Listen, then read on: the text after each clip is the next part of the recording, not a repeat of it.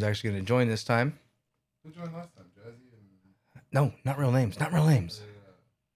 Saf Homo, Destruct Icon, In Your Butt. Someone joined as In Your Butt, Really? my Someone website. joined as In Your Butt? Yeah, they're silly. Did you join yourself? I did not, but that would have been funny. Well, I should join myself, huh? That's what he said last time. He was like, add one to your account. I was like, yeah, I'll do that. It's doing an ad right now, so I'll let it rock. Oh, wait. I should join it from my phone. Yeah, throw a number on there. Get it. On my phone. Can I help you, dude? Zeus, what do you want? Get out of here. He's getting bigger, too. Yeah, he's huge. Oh, hey, last night, Brian came over to spend the night, and I just went in the bathroom right now. There's no toilet paper, and I never gave him a towel. Nice, bro. So I don't know what he did Nice, bro. in the morning, but Maybe he used toilet paper. yeah, whatever. Okay, so, hey, I'm Ryan. That's Adam over there. How's it going? And Adam's looking to get into a security operations center type role.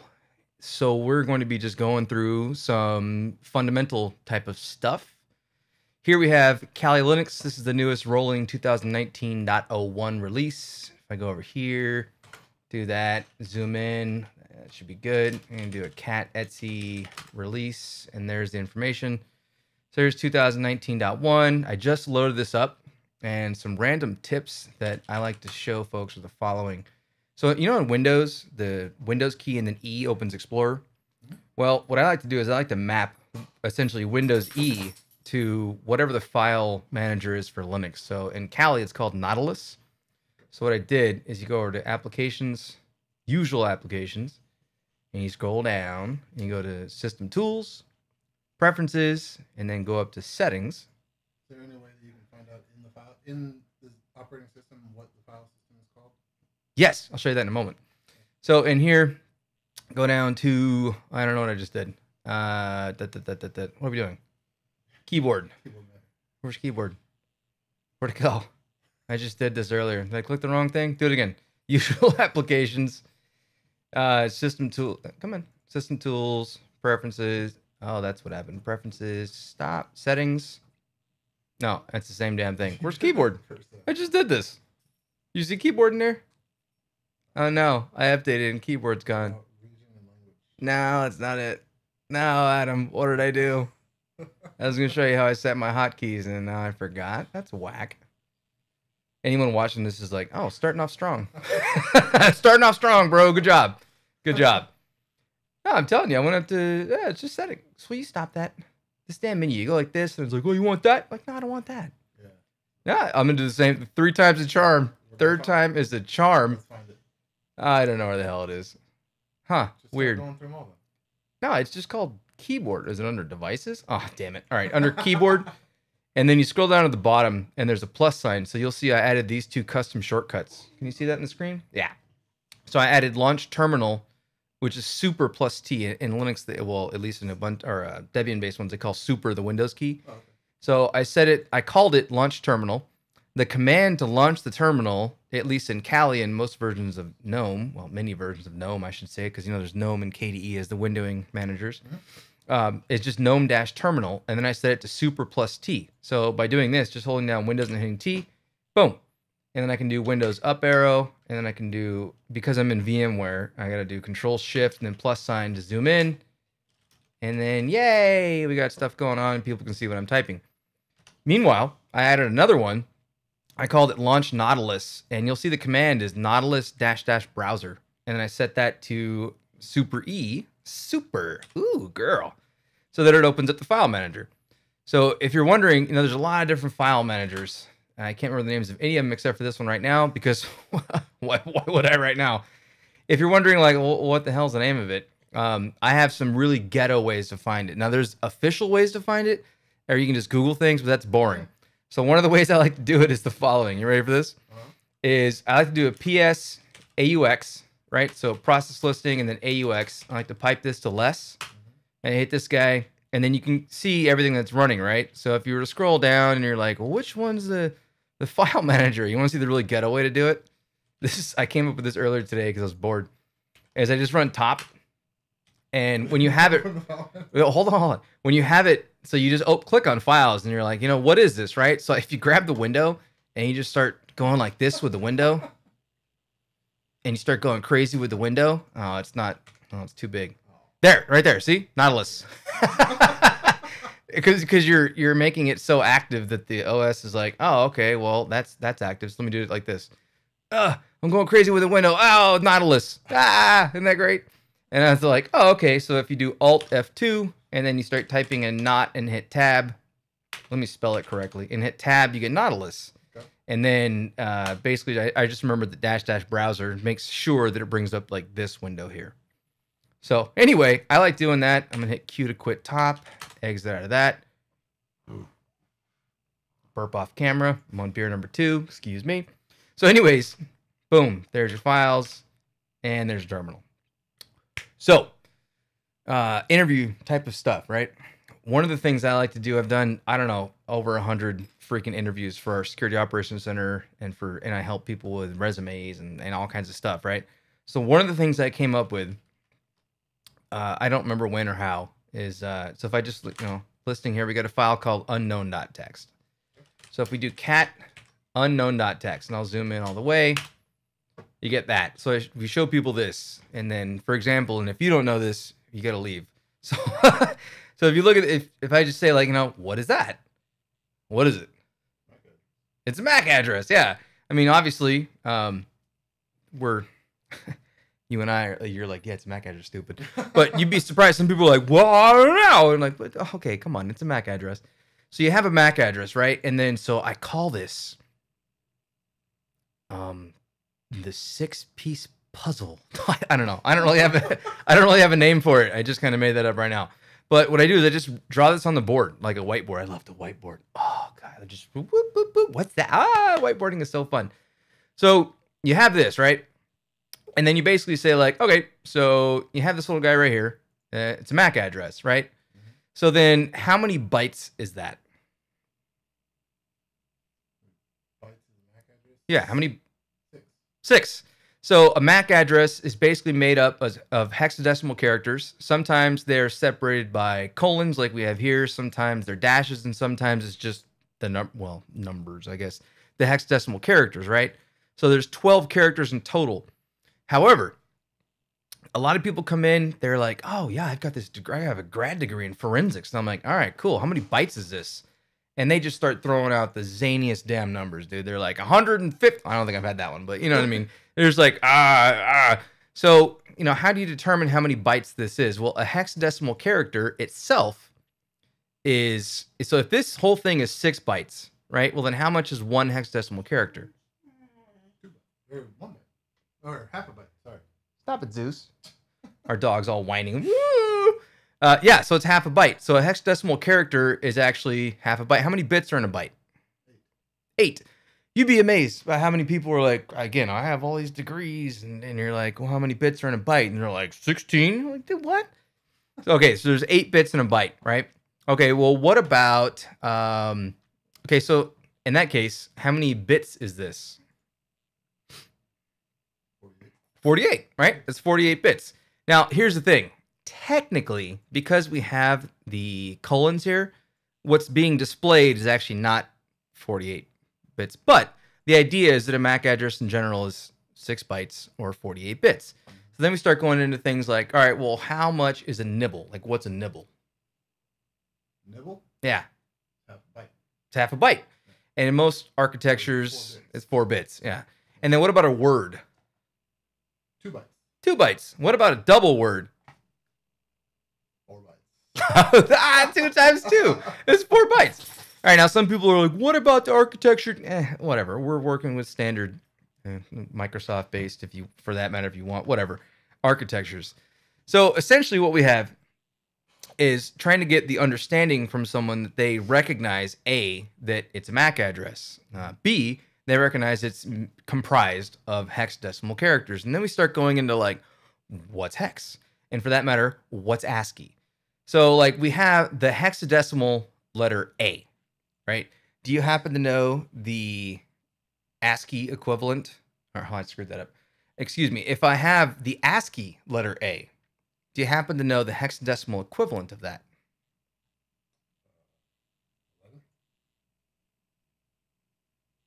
I'm giving you a hint right there. 41. I put it there for a reason. It's 41. So let me give you an example. We're going to go with Python. And again, I just downloaded Kali. This is recent version. It comes 2.7.16 because only heathens and dirty people use 3.x. And if you use 3.x, that's fine, but you're a bad person, is all I'm saying. So when you're in Python, you can do stuff like this. If I just do OXA, right? Or, excuse me, what am I doing? If I do OX41, it says, well, that's decimal 65, right? So, okay, well, so I have decimal 65. What's the hex version of decimal 65? Well, it's OX41, right? Meanwhile, if I do something like this, if I have, let's say, actually, let's pause for a moment and let's open up Firefox and let's look up hex ASCII table. Go over to images and which one looks pretty? Oh, what's this one? This one looks pretty. I like this one. I'm going to do copy image location, go like that and zoom in. Get rid of that. And that looks pretty right there. Okay, so if we have over here, we've got hexadecimal 41. And you see right here, the character itself is A. See right there? Yeah. So, and by the way, I'm making assumptions here that folks are familiar with the general concept of decimal, hexadecimal, octal, and character. Okay, so excuse me, ASCII. ASCII was originally 7 bits. The first bit, or technically the most important bit. So, where's my mirroring? Which hand is this? Which hand is that? Where am I? All right, the most significant bit was used for parity. So, anyways, it was 7 bits, and then when they came out with extended ASCII, they just used all 8 bits to represent it. So, anyways, we see the letter A is decimal 65 and hex 41, right? So where, oh, and by the way, when you start, so when you go like, all right, 41 is A, sometimes what I do is I go like this, like, all right, what about, and I'll just exit out of Python for a moment, and I'll just say like, all right, hey, so we have ABC, and I say, all right, ASCII ABC, what would that be in hex? And if they're like, well, you know, I'm not super sure, but like, okay, well, I'll give you a hint. A is 41 in hex. So going back into Python, if I go ABC, I can do encode hex, and you actually get the answer. 41 is A, so then obviously 42 is B, and 43 is C. And from knowing that a capital A starts at 41, you can kind of do the calculations. That is, they can do the calculations if they actually know hexadecimal goes 0 through 9, and then it goes A through F, right, for 10 to 15. If they don't know that, they're going to screw up the math. So sometimes what I'll do is I'll ask them like, oh, okay, what if, and I'll just see if they can do it in their head, right? I'll be like, what is the letter Z in hex? Like capital Z in ASCII. What is that in hex? 67. And what? 67. 67? 58. I don't know, let's see. Decimal. Oh, Do you memorize that? 67. No, I added 26. OX5A. Oops, what did I just do? Oh, sorry, int. What are you doing? 90. That was way up. Never mind. All right, so now, where would you most likely see a whole bunch of A's just like printed out? Like when you're in incident response and you're responding to tickets and you see like an alert and it's like a log files and it's a web log, I don't know, whatever. And you see a whole bunch of A's, maybe something after it, but in general, you see a whole bunch of A's. You know when that might be used? I know where I usually see it. Where? Base 64 encoded attachments and emails. Yeah, we talked about, yeah. So you'll see a bunch of A's because a lot of zero. Okay. A lot of white spaces. And White- yeah. Empty spaces and Yeah. encoding it. Okay. So another place you'll see that is a lot of times when attackers are trying to get into a system, especially if they're trying to overflow a buffer, they'll be doing something like Python-C, which means command, like throw a command at Python. Okay. And then you'll see something like this. Hey, shut up. You'll see like print A. Someone's here. I don't know. You'll see like print A times 20. And then you get a bunch of A's. So what they, hey, hi, we're streaming. You want to be part of the stream? This is Brian. Here he comes. Ah, there's Brian. This is Brian. I got a truck full of whiskey. It's good. Wow. Aren't you my You got a best truck full of whiskey? friend? Yeah. Oh, I got to end the stream. I got to go. Brian's got a truck full of whiskey. Nice. So if I do like A times 100, usually what they're trying to do is they'll run some kind of command like this, and they're trying to pipe all these A's into a buffer. Yeah. And then eventually they're going to be looking, like if they're using a debugger, they're going to attach to the process or whatever, a GDB, and they're going to try to find out where those A's go into the IP, the instruction pointer? What am I trying to say? Instruction pointer? I'm totally blinking right now. IP. EIP, extended instruction pointer? Yeah, it's where the CPU is going to... Anyway, we're getting a little too advanced on the attacking side, but in general, when you see a whole bunch of A, like if you have an alert and there's a bunch of A's in there, like A, capital A specifically, they do it all the time. A bunch of capital A's, you're like, nah, you're doing something weird, right? And your alert, depending on how you receive the alert, I'm going to pipe this. We're just going to go with 10 A's, and I'm going to pipe it to XXD, which is like a hex dump tool. And I almost said all Linux, but in the common Linux distributions. So I pipe it to XXD, and we see 41, 41, 41, 41, 41, blah, blah, blah, blah, blah, blah, blah. And then we see this little fart right there. More on that coming up a little bit later. I think you and I have already talked about that. But more on that coming up. So, okay, so I want to talk about general hex stuff. Let's go back to the MAC address, right? So the MAC address is comprised of 6 bytes. There's 2 separate sections to a MAC address. There's the first section, the first 3 bytes, and then the second section. What's the first section referred to as? What are the first 3 bytes normally known as? Manufacturer's code? Manufacturer's code, often known or officially, I guess, called the OUI, Organizational Unit Identifier. Not Odentifier. That'd be OUO. Yeah, OUI. So let's just do this. Let's go if config Ethernet 0 on my machine, on this VM that I spun up. And you look here, and we have this line right here called ether, right? And the first 3 bytes are OOOC29.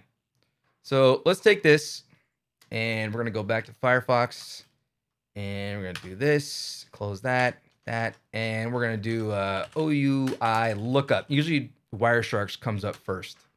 There it is. So the Wireshark OUI lookup tool.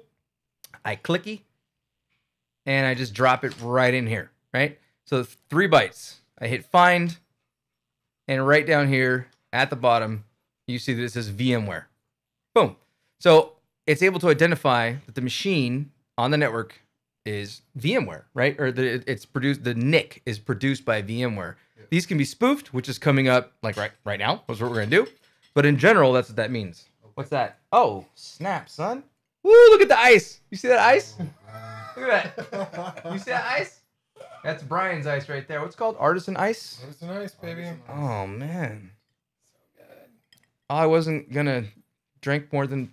I was going to say I wasn't going to drink today. I'm a liar. I wasn't going to drink more than the 2 or 3 beers I already had. Well, now you Cheers. Cheers. What is that? What did you got there? Tullamore Dew 12 year. Oh, goodness. We'll show over to the camera. One of the oldest Irish whiskeys in the land. Oh, get it, girl. Yeah, baby. Get that Tully. Hey, every time I stream, can you do this? I'm going to need you to move back from... $1,000 to stream. Yeah, for sure. All right. Well, cheers. Apparently we're doing this now. Okay. And the stream just got more fun for me. Okay. So we have a MAC address, and here it's showing it's VMware, right? Well, when someone's attacking, a system. Boop, I know. You already got me. When someone's attacking the system, they're going to want to change their MAC address, right? There's a bunch of different ways to change your MAC address. One of the most simplistic is simply using ifconfig. So, let's spell it correctly. So I have ifconfig Ethernet 0, and you'll see here we have this line right there, and it shows my Ethernet MAC address, right? So one of the things you can do is I can just do ifconfig eth0 down, and then what I can do is I can basically set the MAC address using an ifconfig command. So one of the things I just want to do something else that's kind of random. You know, a lot of InfoSec folks are IR responders, and I call us hands-on incident responses. I just like to say that a lot. I don't know. What we like to do is we like to use variables a lot of times. So what I'm going to do is I'm going to do export. Let's call it new Mac equals, and we're going to set it to, if you use ticks, so not the single quote, but ticks. And then I do like cat unknown, how do you spell unknown, dot text. And I hit enter. Then what I can do is when you run environment, env in Linux, and you hit enter, it shows all your environmental variables, right? So I'm going to do environment, and we're going to grep for Mac. And then we see here that we've set, it's not persistent, by the way, because we didn't do that, but we just set it for this session, that we have new Mac, and it's equal to the MAC address, right? So right now in ifconfig, if I run it, you won't see Ethernet 0, because I brought it down. The network is down. The interface is down. So then I just do ifconfig, and I'm cheating with my notes over here because I always forget. eth0 hw, so hardware address. Yeah. And then what I can do here is I can actually set it to my environmental variable, which I set to new Mac. I hit enter. Nope, I failed. Aww. Let's see what I did. Ifconfig, oh, is that not right? What'd you do, stupid? Ethernet 0 hardware. Oh, so stupid. It's hardware ether. Dum-dum. Oh, let's spell it correctly. The name of the hardware device. I didn't read my notes properly over there. I wasn't going to do any notes. And they're good notes. The one time I read the notes, I fucked it up. Anywho. Yeah, well. His truck full of Irish whiskey. So now if I do ifconfig up, or excuse me, Ethernet 0 up, and then we do ifconfig Ethernet 0, we'll see that my MAC address is now the one that I made up earlier, right? So what is this? It's actually kind of funny. I pulled this out of my butt, and I looked it up earlier before you came over because I was like, well, I wonder if it maps to anything, and it totally does. Does it really? Yeah, it does. So let's open up. You guessed on that. I just picked one, and I was like, oh, look, it's a thing. So let's do OUI lookup again. There's a bunch of sites. I like the Wireshark one, whatever. And then I put the little booger butt right there. I hit find, and you'll see apparently this is RivetNet. Rivet Networks. I don't even know what that is. So let's Google that. What do they make? Rivet Networks, the parent company of, oh, snap, son, of Killer Networking. I have a Killer Neck in my computer over here. Do you? Yeah, dude, Killers. Now you have a spoofed one. Hey. Killer's killer. Killer. Oh, you fucking ruined it. You took my joke. That's kind of rude, Adam. That's kind of rude. How dare you? All right. Well, anyway. So we had the new MAC address. Adam just walked away. I don't know. What are you doing? Hey.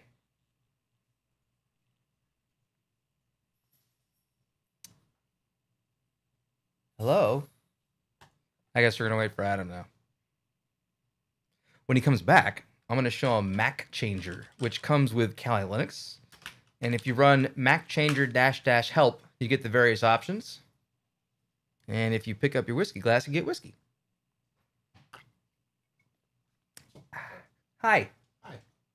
Hi. Okay. Manly. Here we go.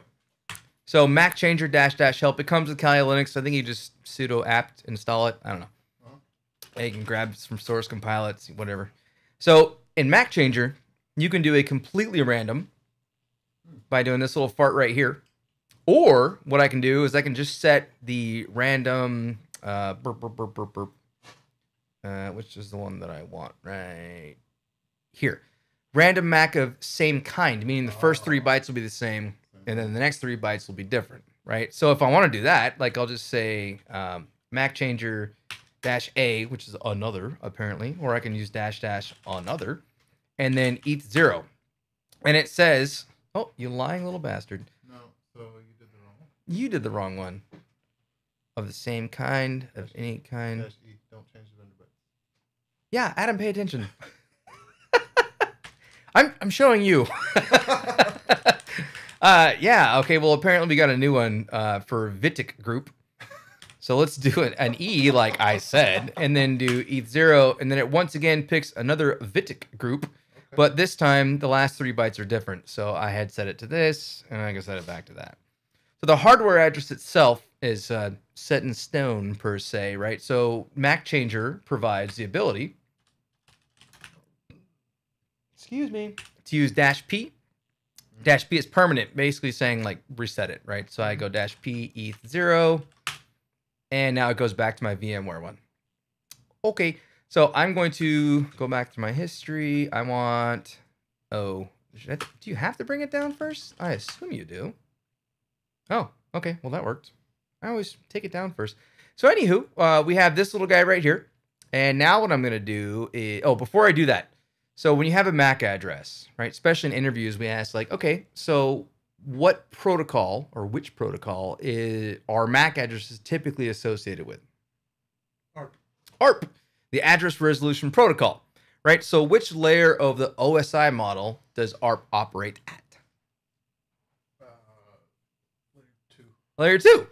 So what we can do is we can have some fun. I've changed my MAC address, right? Stealthy, super cool. And what I'm going to do now is I'm going to run Wireshark. I'm going to spell it correctly. It helps. And in Wireshark, there's a couple things I want to show you here. So instead of just hitting capture, what I can do is I can click on the capture options, and I can tell it I only want to capture, not that. I only want to capture ARP. I said Ethernet, and I hit start. It's only going to capture ARP traffic. You can generate some by running ARP and then ARP AN. Oh.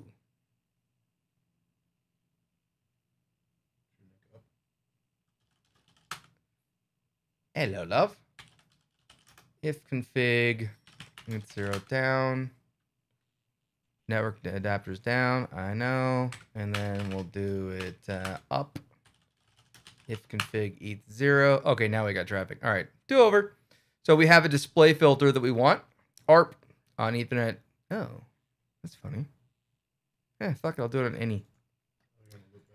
Yeah, and then I'll do ARP AN, ARP A, and ARP, and then we get ARP traffic over here. So I'll stop this little bugger. Can I know the display address? What am I doing? All right, anyway, guess my filter didn't work. The whiskey got me. Any hoodle. I must not have checked the box a second time. Whatever. So you'll notice even in my captured traffic now, it shows that my source is the spoofed address right there. So another thing that I want to show you is that in Wireshark, a lot of folks, and I'm going to full screen it, and we're going to zoom in here. So this button right there, this little guy, gives you an auto width. So you see how I'm pointing at my screen like they can. Do you see that right there? How about I just use the mouse, stupid? So you see how here you can't see these because I zoomed in. Yes. If you hit this guy, it's like auto fit essentially. What's it officially called? Resize packet list. It's auto fit. Auto fit. So if you go down here and you click on address resolution, so there's 3 different panes in Wireshark, and I have a whole. You and I have gone over Wireshark before, and I have a whole on YouTube. I have a whole. Let's just do it. Here, watch this. Firefox, youtube.com. I think it's C. Ryan Chapman J. Did I make that up? Yeah, there it is. So there's these 6 different videos that I did for Cal State Fullerton. Cal State Fullerton University, an ex-friend of mine. We don't talk anymore. He doesn't like me anymore. Mm-hmm. I was sad. Anyways, he was an adjunct professor there, and they have a cybersecurity group, and so I did this workshop for them. So it's called the CSUF Cyber Forensics Workshop. There's me, like 5 years ago, 6 years ago, no beard. There's no beard there at all. Look at that. Oh, I look so young. And my voice is all like, oh, hello, everyone. So in here, I go over like a bunch of Wireshark stuff. I have some college students like listening in. So I have a whole thing on that. But even so, I want to hit on a couple topics here in Wireshark. Wireshark has 3 primary panes: packet list up top, packet details in the middle, and packet bytes at the bottom. So when I have ARP and I click on it, you'll notice it highlights. I'm doing the hand thing again. You notice it highlights down at the bottom. Oh yeah, if you move your mouse over, it messes it up and you have to re-click. So I'll use my hand. So at the bottom, it highlights those bytes, right? So we have address resolution protocol. And if I click these individual items, it's showing me different parts of the protocol, right? So we're looking at Linux cooked capture. That's actually not what I wanted. I think I may have installed the wrong driver for this, but that's okay. No, I don't want that. Go away. Let's do that again. Let's click here. ETH0. And there's my address. I want to capture ARP, not ARO. ARP. Oh. Fine. I'll click the right thing and type it, whatever. And I'll hit start. Let's go back over here. ARP -AN, ARP-A. Hold on, we'll get something. There you go. All right, we're going to stop it, click it. There we go. So we have Ethernet right here, right? So when I click on, all right, let me drop that down. When I click on frame, it highlights everything in the packet bytes, right? If I click on ARP, it highlights that stuff. But when I click on Ethernet, the layer 2 stuff, see at the very top here, and I'll start scrolling, like going like this, and it's going to mess it up. But if I drop it down, we have a couple things. I click on destination, see how it highlights those 6 bytes? And then those 6 bytes? And then those, how many? 1. 2. Yep, 2 bytes. All right. O or 08. I always say O for 0. So 0806. Okay, if I go back over to Firefox, do we have that open still? Nope. And we're gonna do Ethernet header. Ethernet frame. No. Go back. Images. Yeah, this one works. Copy image location. Zoom in. So you'll see that for an Ethernet frame, the first thing you have is the MAC header. It's a total of 14 bytes, right? Let me zoom in a little bit more. So total of 14 bytes. We have the destination MAC address, the source address, and then ether type. And here's an example of 0x or 0800. So I go back over here. This one's 0806, right? So the first 6 bytes is always going to be your destination. So it does destination and then source, which usually when you're reviewing a lot of different log types, you have the opposite, right? You have source and then dest. So here, they decided to go with destination and source. So it says type is ARP, which is being translated from 0806. So if I go back to Firefox and I say Ethernet types, and which article do I, oh, ether type. There's a Wikipedia article just for it. And I scroll down, here you go. Ethernet type. If the number was 0800, it's going to be IP4. If it's 0806, however, it means it's going to be encapsulating ARP. And that's how Wireshark knows that the next item that comes up is ARP. And for that matter, if I do ARP frame, no, sorry, ARP, oh, that works, I guess. I was going to do ARP header, same concept. And this one's good. So it says here the first 16 byte or bits, so 2 bytes here is hardware type. And if I go right here, hardware type, I click on it, and you'll notice at the bottom right there, I get 0001. All right, 2 bytes. So a 1 just happens to mean Ethernet. Next to that is a protocol type, 2 bytes. 0800 happens to be, see right there, protocol type. And then if I look even further up, if I were to look up like ARP, what are we doing again? Protocol type. Will this have it?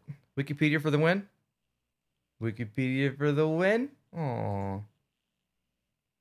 Da, da, da, da, da, da, da, da. Here's something. What's this? I don't know what this is. I'm just clicking on random things at this point.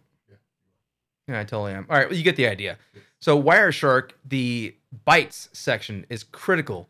A lot of times people often think, oh, Wireshark knows exactly what's in those packets. Like, no, it's just reading the raw values and trying to associate those with known header types. And if it finds that, it goes like, oh, okay, well, that's what that is. And then the bytes down at the bytes section down at the bottom gives you all the cool information. All right, so in an interview process, this is the kind of thing that we'd bring up. Be like, well, what's this? And like, well, what does that mean right there? And we'll just you click on it. And by the way, when I go like this, it actually moves. Seeing the packet details, it actually highlights that. So I go like, what's this? And they're like 0001. I don't know. And you're like, dude, when I click on that, it's highlighting in the details section, the hardware type link. It's literally telling you.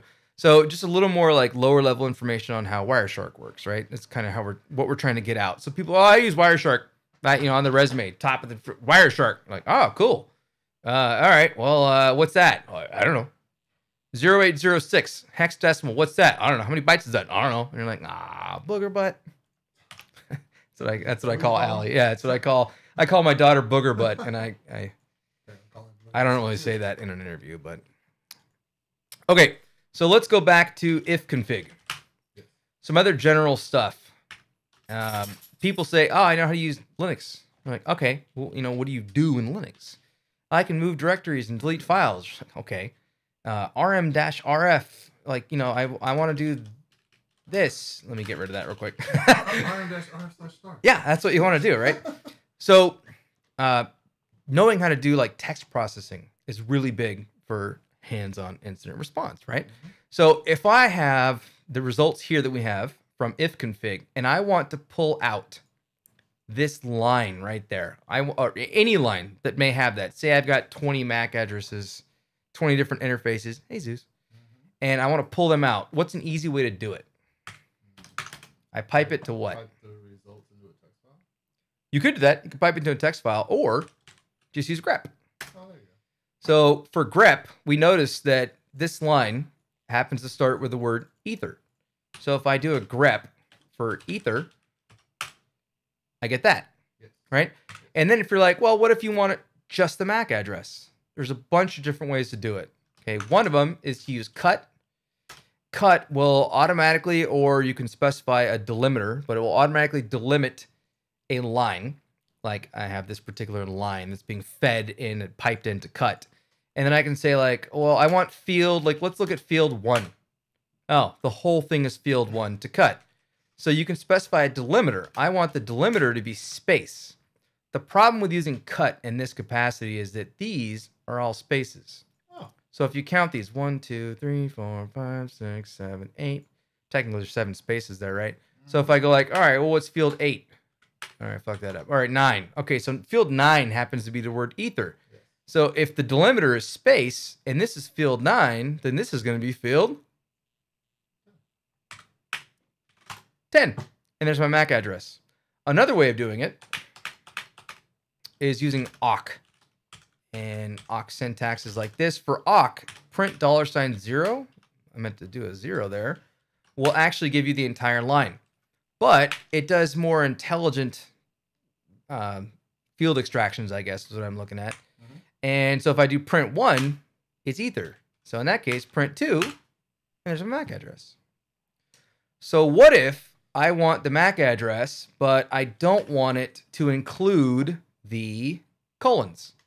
So just for clarification, the awk print variable is taking the first non-white space character or non-white space variable and putting that into $2.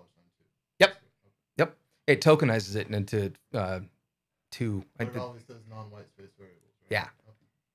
Well, you can also awk is a whole programming language technically. So like that is the most basic example you could possibly give of awk. But in an interview, like we're just going like, have you ever used awk before? Like that. Okay.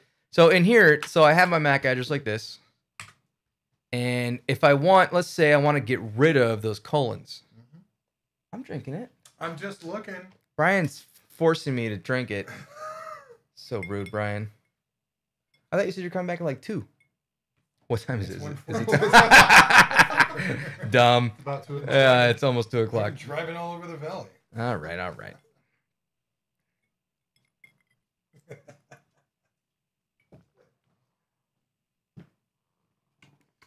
A little bit of water. Okay, so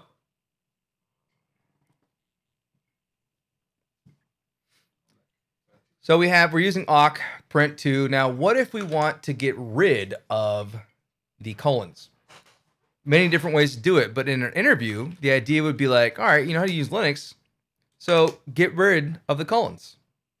And there's there's a million ways to do the damn thing.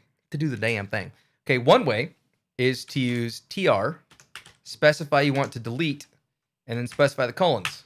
Boom, gone. Another way, tr, I don't know, dude. Man, is it translate? Okay. Translate or you gotta check the man page. I don't know.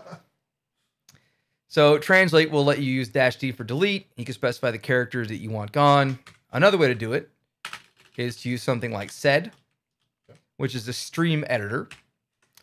And I'm going to give you an example of this. I can say like, so this is regular expressions, right? So with sed, you use single quotes, and then S stands for search. And then you get your /, and I'm saying I want to search for a colon, and I want to replace it with, I can replace it with farts. Oh. And then now the first, notice how the first colon gets replaced with farts. But instead, if I simply add a G at the end of it, let me zoom out. Yeah, there, that looks better. Let me go up like that. So by doing G for global, that means that every time you encounter a colon to replace it with farts. So now we got this weird Mac just like that. Or a lot of farts. Or I can just go like that and get rid of it. If you don't have the G, just the first one. Or if you leave the G for global, meaning every time you find it, and you get rid of it. There's all kinds of other ways to do it, but the idea is to see if someone can actually do it, right? Mm-hmm. So, all right, just different text processing. Let's see, we did translate. TR is translate, Adam. What does that mean? I don't know. I got to man it real quick. I thought it was trim, so what do I know? And removing colons. What else did I want to... Oh, another thing is to go back to the original value, right? Mm-hmm. So you have the original value. And then I start... Well, I guess we already talked about 41, right? But we then ask... Hey! I then like to ask some things like, do you recognize these hexadecimal characters? 0D, I call it OD and OA, which is wrong because it's not O, it's 0. But, right? 0, O is so much quicker, although wrong. So 0D and 0A. Now, if anyone's done enough work with a hex editor, they're going to recognize 0D and 0A. Okay. If they haven't, well, then they won't. Okay. Right? So, did we talk about that yet? Do you remember what those are? Okay, so in an operating system, when you have, for example, a text file, and you hit enter in that text file, right? Hey, are you taking off? Yeah. You're taking your truck of whiskey? I am. Oh. I am. Okay. I'm sure I'll have some after. Okay. Yeah. What time are you coming back? You said late, right? What's that? You said late, like 11 or something? I don't know how long this thing's going. It starts at 5:30. It can't go that far. So, we'll see. Probably 11. Okay. All right. Let me know how it goes. Yes, sir. Bye, Brian. He's taking his truck of whiskey. Horrible. Okay. So, okay. OD and OA, right? I'm going to go, I'm going to do this. I'm going to do vi example.text. And I'm going to hit I for insert. And I'm going to say line 1, enter. Line 2, enter. Line 3, enter. Line 4. Oh, I fucked it up. Oh, Ryan. All right, line 5, and I'll do one more int. In fact, I'll do a couple enters, and then I'm going to write the file. All right, when I write that file, and then if I do less example, there's my lines, right? But if I do XXD example, so I want to do a hex dump of this right here, and I hit enter. Let's zoom out one level.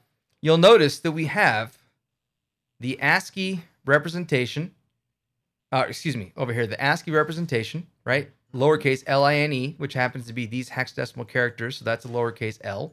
That's a lowercase I. Oh, and then what is hexadecimal 20 in ASCII? Space, right? And then we have the number 1. So 30 is 0. 31 is 1. 32, right? But then we have this, 0A. As I call OA incorrectly. So 0A, that is actually referred to as a line feed. And that's because, and here you see the raw output, right? You see line space 1, and then in ASCII you just see a dot. It's because it's trying to represent that control character. It's called the control character, the new line character. Now in Linux, the new line character is 0A. However, in Windows, and we're going to do this. We're going to go cd mount, HDFS, VM share, like this. We're going to remove text files. I'm going to go over here on my PC. And in Windows, I'm going to do line 1, line 2, line 3. I did it again. I did the same thing again. That's weird. That's weird, huh? And then I'll do some extra lines at the end. And I'm going to save this to my VM share, and I'm going to call it Windows, or just Win example, and save it. And if I do an ls here, there we go. We have Win example right there, right? Okay, so now back in Linux, I do xxd win example. Now I save this text file using Notepad++, and I hit enter. Here, you'll notice we have line 1, right? This right there. That's our 20, right? Space. But then notice that Windows uses 0D0A. These are also represented sometimes as /r/n, and it stands for carriage return and then line feed. This goes back to the days of printers. And back in the printer days, so let me go like this. When you're using a printer, like, you know, an actual typewriter. Word. Yeah. So I'm like, well, no, not even that advanced. So when you're typing something, right? You know, you're typing and it's striking, right? And then when you hit enter on a typewriter, two things actually happen. Number one is a carriage return, which means, see how my blinking cursor is at the end right here? A carriage return means it goes all the way to the beginning. Okay. So when you're typing on a typewriter, right? And you're like type. You know how the little, what the hell is it called? The little ball? What's it called? I don't know. It's carriage? Is it called a carriage? I don't know what the fuck it's called. The little ball thing, right? It actually goes like this. And it goes over to the other side. It goes back to the beginning, right? Yep. But then it does a line feed, which actually means it moves the paper up. Or the older ones, you had to do it yourself, right? You crank the little dingle hopper. So a carriage return means you're at the your carriage is going like type, and it's striking, you know, using the ink and all that. A carriage return means you return to the beginning of the page. Line feed, the original line feed was you actually had to move the paper up so that you would then go down to the next line. Okay. So the way that Windows actually stores your command, you know, like when you hit an enter, right? Boop, like that, is it actually stores it using two different control characters, carriage return and line feed. Whereas Linux doesn't do that because, did I save that? No, I deleted it. All right, well, let's make a new one. Linux example.txt. I'll do it again. Line 1, line 2. Oh, is that why? Oh. All right. Line 5, and I'll write quit. XXD Linux example. And you see here, it just does OA. So, do you remember, and don't lie. Oh, you're right. I was in the other directory. Let me go back here. Yeah, there's the example. All right, let's get rid of it now. Go back to documents, and that's not where I was. I don't know where I was. I was right. We're good. We're good. There we go. So, I had a point. What was it? Oh, remember when you used to pirate software? Don't lie. Do you remember how it would come with a .info file, .nfo? And do you remember how sometimes you would open that file and everything would be jumbled together? Yep. It would be like the release group, you know, fart knockers, 2, 3, I don't know, whatever. And then instead of having it the next line down, it would be like file name, and it'd be like kind of confusing why it was all stuffed together. Well, it's because those text files were often created on a NIxt-based environment, Linux or Unix. And when it was made in that environment, it only had the 0A. It didn't have the 0D. So when you open that in the Windows Notepad, like regular notepad.exe, it would just scrunch it all together.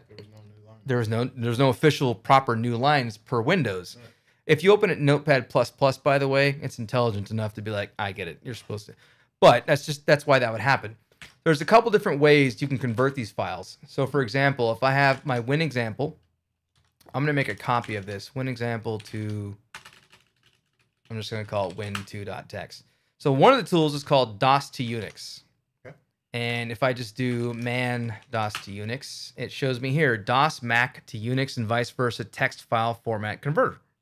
Okay.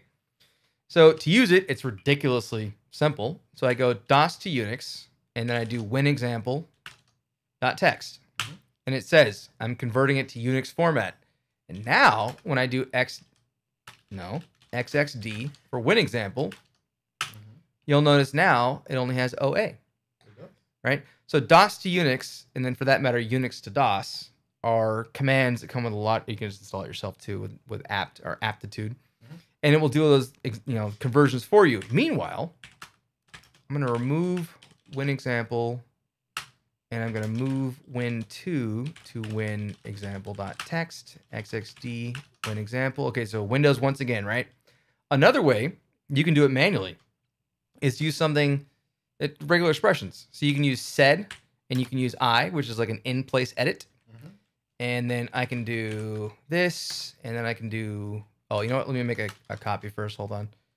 copy win example to win2.text. Okay, so now I'm going to use sed for in place. And then I'm going to do my dingle hopper. We're going to use win example. And I'm going to take any example of /r/in, which is in regular expressions, carriage return 0D, new line 0A. And I'm going to convert all those to just OA.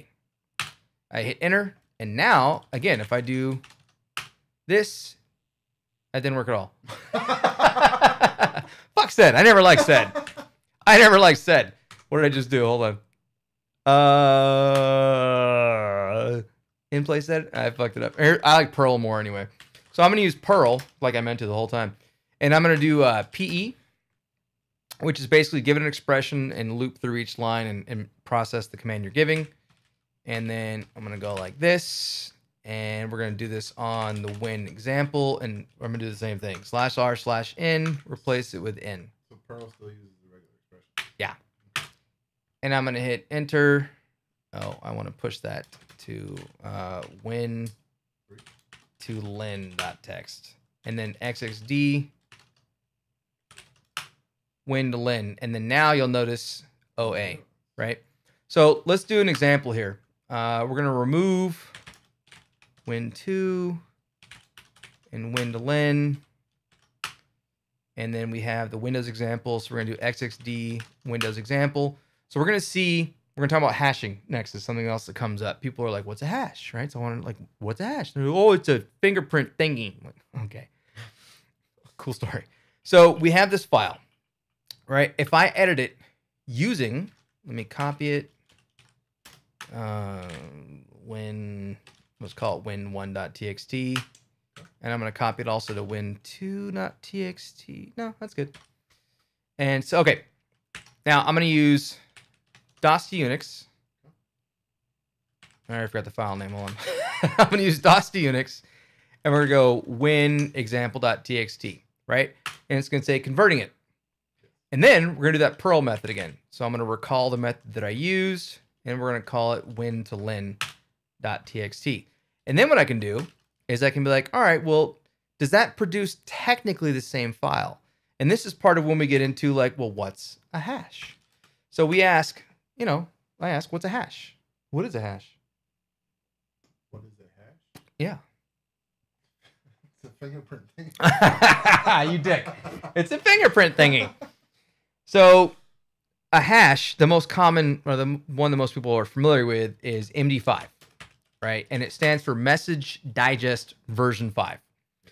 And a message digest is a 128-bit checksum. So the checksum that gets generated is essentially going to be 32 hexadecimal characters, regardless of the amount of data that you shove into it. A megabyte, 3K, 3 bytes, 10 gigs. It's going to give you 32 hexadecimal characters. And it's going to say, that's the fingerprint. If you change anything in the file itself, if I change a single bit from a 0 to a 1, the MD5 is going to be different, right? The hashing algorithm that goes into is referred to as a one-way algorithm.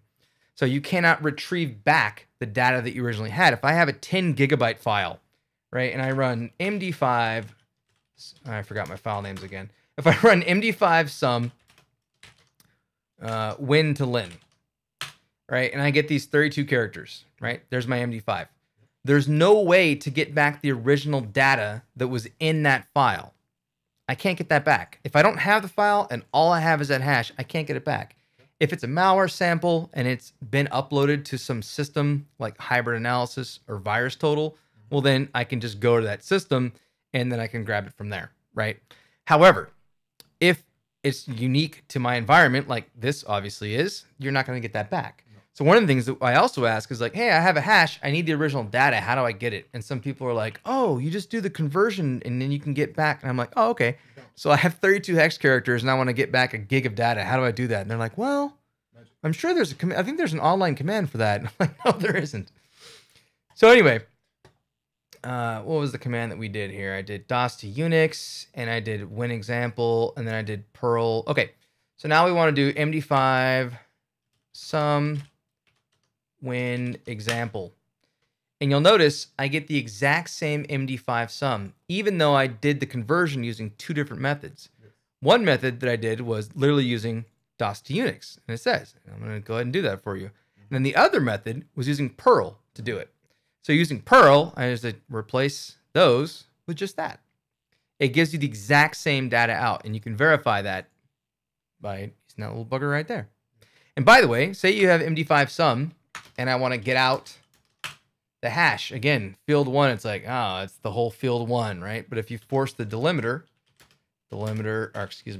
space, field 1, and there it is. All right, let me close this on Windows machine. All right, and let's go back to cat. Let's go cd and cat unknown. Okay, so going back once again to the MAC address. So at this point, we've talked about bits to bytes and words, and talked about the OUI. We've changed hours, if config eth0 grep ether, right? We changed hours to that, so we talk about those type of things. I also like to ask about things like, at layer 2, what is the primary man-in-the-middle methodology? Meaning ARP poisoning, yes. Right? So in ARP poisoning, what is the mechanism that actually poisons the network? What's referred to as a gratuitous ARP. So a lot of people will, in an interview, they'll be like, oh yeah, ARP poisoning. You'll be like, oh, okay. What's that? How's that work? How do you do that? And they'll be like, I just know it lets you, like, man in the middle of the connection. Right? Well, the most common tool that's used for that is Ettercap. And I think it's a capital G for GUI. Yeah. So Ettercap allows you to start sniffing and then to set targets based on IPs and MAC addresses and all kinds of stuff. I don't want to get, that's a whole nother session just going over that kind of stuff. But the general idea is when people are talking about it, it's fun to see if they know like which tools actually do it, right? So, oops. Uh-oh. Oh no, the whiskey got me. Oh, damn it, Brian. All right. So, other things we like to talk about, and again, this is I'm basing all this just on a MAC address, right? Yeah. The 6-byte puzzle mystery. I got to come up with a name. You can do with MAC address. I got to come up with a name. Yeah, a lot you can do with the MAC address, right? Mm-hmm. So now we start talking about things like this. If I say like, okay, what is the process of XORing? What's an XOR? What's an exclusive OR? You know? Encryption method. So it's not that's a whole nother thing we're going to do, by the way. We're going to talk about encoding versus encryption. Oh, that's a whole other thing, right? So it's more of a kind of type of encoding kind of thing. Yeah. So XOR stands for exclusive OR, and it's a type of bitwise operation. Mm-hmm. So a lot of different times, malware or even antivirus like engines, when they quarantine a file, they will actually XOR it and then still store it technically somewhere in the operating system. Mm-hmm. And it's something else won't find it. It can't execute because it's been XORed, exclusive ORed, right? Mm-hmm. So if we talk about XORing, if I go into Python and I ask someone like, all right, well, XOR these 2 values, right? How do you do that? It's ridiculously simple. It's OX9C. XOR, the bitwise operation for XOR is a caret in Python. And then I just do OXB6. Boom. 42. The answer's 42. 42. I did that on purpose, just so you know. No, I didn't. No, I didn't. That's just pretty cool. All right, so what is this actually doing? Like, what is a bitwise operation? Well, one of the things you can do also in Python is I can say binary, OX9C, oops. And there's the binary value. Right, so we take this little guy right there, and let's open it. I like to use the Cite or Cite, or whatever it's called, text editor. I think I got this from Didier Stevens of the Sans group. He loves this tool, and I think he just kind of got me stuck on it. So there's our value, right? And then I want to get the binary value of B6, which is that. Let me take this little fart right there and put it right there, right? So 0B just means binary. So let's get rid of that, right? So bitwise operations, what are they? Well, a bitwise operation for exclusive OR, like an OR, would be if you're ORing two values, and typically OR is specified as like that. An ANDing would be that. Anyways, I'm getting off track a little bit. All right, XOR. Let's focus on XOR. Exclusive OR means you match the bits bit per bit, and exclusively, if you have an OR, the value will be 1. Meaning, this is a 1 and that's a 1. If we're doing an OR, 1 or 1 equals 1, we'd be like, yeah, at least one of them is a 1. Yeah. But an exclusive OR, you go, they're both 1s, so no. That's not a 1. It's not, yeah, it's a 0. And then 0, 0, 0. Yeah. But then here, you have a 1, and then you have a 0. So at least only one of them. Exclusively if it's an OR. Then it's going to be 1. Yep, what's the next value? All right, so we have this binary value here, and then I can just do hex 0b, paste that in, 2a, and then I do int 0x2a. And the answer is 42. Ah, isn't that great? Always. Yeah, I didn't plan that at all. I was just really excited about that. Yay! That was nerdy. All right, here you go. Tink. Okay, so when people are like, yeah, I know what XORing is, like, all right, do it. So you go up to the whiteboard and you're like, here's some binary values. Just throw zeros and ones. Like, here, XOR it. And they're like, you can get more into like write a Python script to actually take the contents of a file. So you'd have to do something like, like file name equals, and then open, and then a file name farts.txt. And then you'd have to open it as a read binary. So you're reading it as a binary. Anyways, I'm getting a little further in here. But the idea is that you don't have to get into all that. It's just the general concept of, do you know what that even means, right? What is that? Another concept is taking a value and rotating. There's rotate right, rotate left. And there's also shifting left and shifting right. So what we're going to look at is, let's do this. Let's go Firefox. And let's talk about Python bitwise. Bitwise operations. I'm talking to myself. There we go. All right, so bitwise operations and making sure chat works. No one's here. It's been like one person the whole time. No one's here. That's all right. So we go down. It'll go to YouTube. The whole point is going, you and I covering things and then going to YouTube. That's right. So over here, we can do shifting. So a shifting basically means if I'm going to shift to the left, is I shift every value over. So I take my most significant bit, right? So if I have this value and I'm going to shift it, I take my most significant bit, I get rid of it, and I simply add a 0 to the least significant bit, like that. So if I were to go like this, is it always a 0? Yes, with shifting, yes. Okay. Rotating, no, you actually you actually rotate it around. You keep the value. Yeah. And this one, it goes into what they call the bit bucket or whatever it's called. Hi!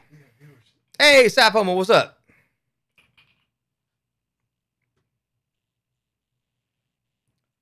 She and I are going to lunch on Monday to talk about, I was going to say tweeting together.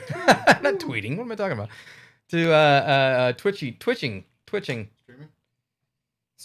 streaming, sure. All right, so if I go back into Python, and what was our original value? Oh, hell, I already forgot. 1 second. If config, what were we using? Okay, 9c. All right, so we go back into Python. Right, if I have 0x9c, like that. Shut up, Adam. And it's 0x9c.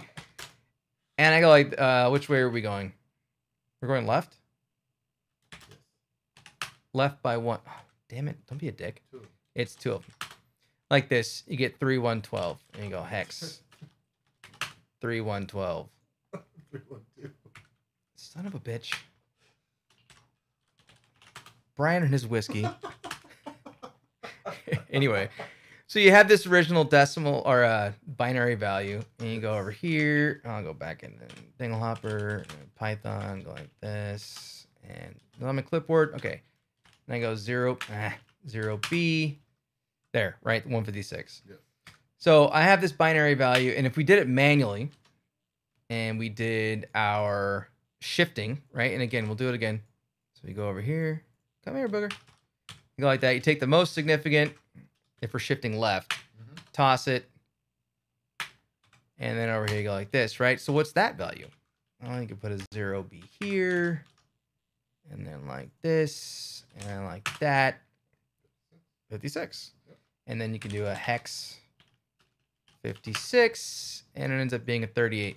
So when people are saying, you know, in an interview, for example, they're like, yeah, I know about bitwise operations and XORing and rotating and shifting. You're like, all right, do it. Like, just do it. So you just bring up, whether it's Python or you just turn the laptop around. Like, all right, go. Like, what do you got? Like, show me what you got there, buddy. All right, so we did some of that stuff. Another thing I want to talk about is this. So another really big thing that's pervasive, and you and I have talked about this a million times already, is like base 64. All right, so you have cat unknown. I want to base 64 this. So I want to get the base 64 equivalent of that MAC address. How can I get that?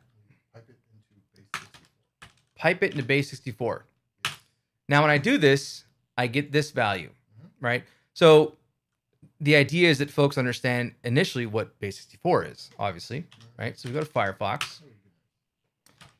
And we'll just go base 64. I bet Wiki comes up first, of course. So Wikipedia comes up, and you and I have talked about this. It's also in my Pluralsight class, and I'll try not to hoard out in every video. But I have a Pluralsight class. Highly recommended Pluralsight class, by the way. It's so great. Oh, my goodness. 3 of them. Hands-on, 3 of them. This one, hands-on instant response fundamentals. It's a paid site, but if you want 30 days free, just hit me up. I'll give you 30 days free. Anyway, so in there I talk about like character conversions and things of that nature, right? Right? 42, right? 42. Yeah, Sappho was like 42. I was like, oh, it's 42. It does some shit. Yep. All right, so base 64, what it tries to do is it tries to chunk things evenly into essentially, we're talking about padding, divisible by 3 of 6 bytes.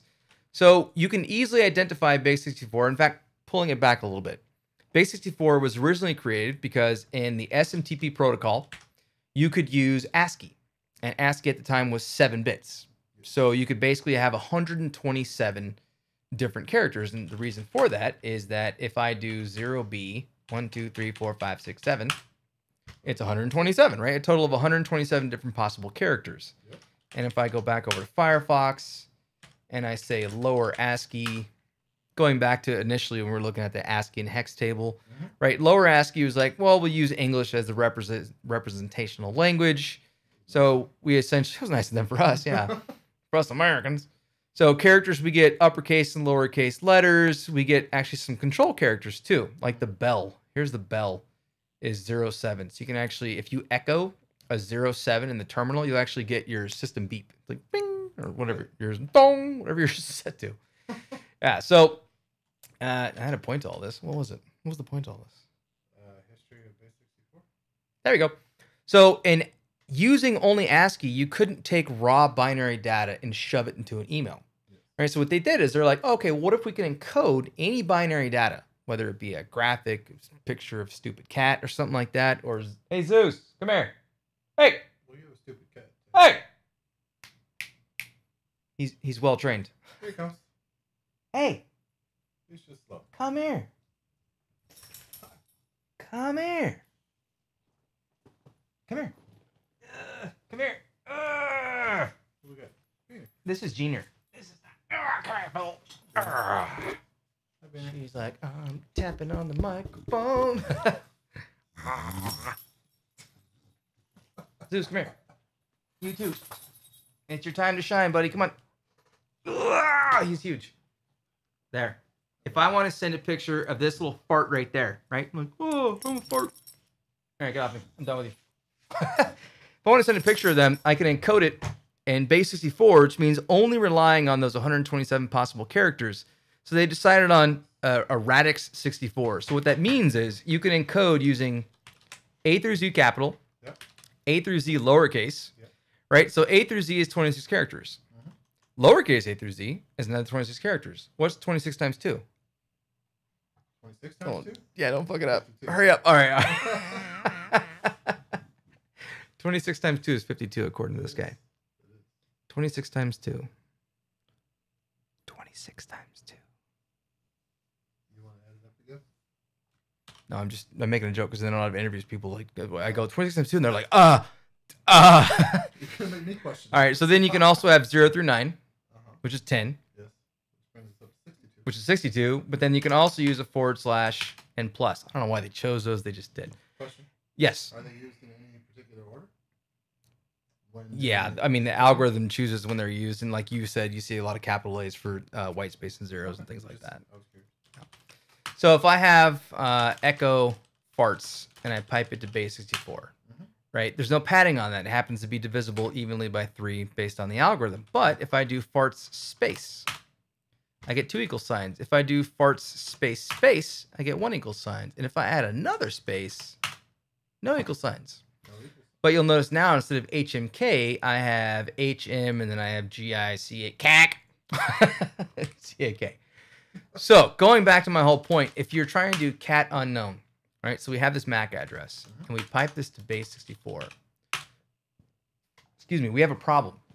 And the problem is that this base 64 value itself, if I were to say take that exact value, right? So we have just the base 64 value, and then I pipe it right back to base 64-D, which on a Macintosh, by the way, is capital D. I don't know why they made that change. Base 64-D, it looks like I have the same value, right? Looks like it. But if I then pipe that to XXD, you'll notice that we have, once again, our little buddy down here, 0A. And that's because whenever you run cat in Linux, what it does is it adds in a new line character. Very similar to if I were to simply do the following. If I take this and put it on my clipboard, and then I do echo, you'll notice that when I run echo, you get your value, but then on the next line down, you get your prompt, right? If I do echo, and then I go to XXD, you'll see once again, we have at the bottom, 0A, which is the Linux line feed. I prefer OA. Yeah, OA, as I like to call it. Right, so to get rid of that, one of the things you can do using echo is use -n. It means don't add the new line. When I do that, you'll notice I don't actually get that. Right? So sometimes we'll ask someone, like, if you cat a file into base 64, you may get extraneous data. What might that be? And if they're familiar with the fact that cat by default will add that, and they're like, well, if you want to cat something and not, oops, that's not right, and then not do that, how could you do that? And then they're like, well, So the whole idea is where they understand that whatever you pipe directly into that base 64 processor is going to take exactly what's coming in through that pipe. And what's coming in through that pipe, if you just do an echo without a -n, or if you just do a cat, it's going to include that new line character. All right, so those are the normal things that I hit that are all based on MAC address. Now, there's a lot more depending upon like the level. If it, we don't have levels at day job, which I won't mention what my day job is. Like, you can't just go LinkedIn the damn thing. But we talked about replacing those. We talked about the OUIs. We talked about hex to ASCII conversions. We hit a bunch of stuff, and it all really just starts with the damn MAC address. All right, and at the end of the day, we still have that set for our MAC address. So if we go back to MAC changer P, there we got our VMware one once again, and then we can do if config 0, and we're back to our VMware one. So I want to talk forever because that's what I like to do. But what are we at here? Like an hour? How long has it been? Oh, an hour and 17 minutes. I think it's time to shut the hell up for now. Yeah. I kind of want to do another DEF CON workshop submission. Do you have half an hour, an hour? Let's stop this stream, take like a 5 or 10 minute break, and then spin that up. Because I want to submit one on shellcode analysis. Let's do it. I want to learn about shellcode analysis. So. All right. Cool. So, yeah, for anyone who watched, thanks for hanging out. For the most part, it was like 1 to 2 people. But the main point of doing a lot of these videos is that Adam and I are doing some training together. And if folks happen to join on Twitter, like, awesome. But I'll be pushing these all to YouTube. What did I say? Twitter. Shut up, Adam. Brian is Brian and his damn truck full of whiskey. That bastard. So anyways, I'll be pushing all these videos over to YouTube. I think I already pulled it up. YouTube.com/ C/Ryan Chapman J. So this is going to go under, I got to make a new one. I did a stream last week, 2 weeks ago, where I submitted to DEF CON, but I failed an OPSEC and I had my phone number all over the text files. So I'm still editing that offline. So anyways, the DEF CON workshop people can actually see it. The call for paper folks approval board, whatever have you. Oh, okay. It's unlisted. So they can still see it and they can call me and be like, dude, what are you doing? Security 101, bro. I'm like, shh, shut up. All right, so let's kill this. Let's come back at, what time is it? I don't know. Come back in about 2:30ish, 10, 12 minutes. And then we'll do switch over to a Windows VM, and I'll do another workshop submission for DEF CON. All right, for the folks who are in the chat, Saf Homo and whoever else is there. I don't know that person. XXAR15 fan. Oh, I bet I know who that is. I'll leave out his name, but I bet I have an idea who that is. Well, thanks for watching. Yeah, thanks for hanging out. All right, so we're going to be back in about 10, 12 minutes. Holla!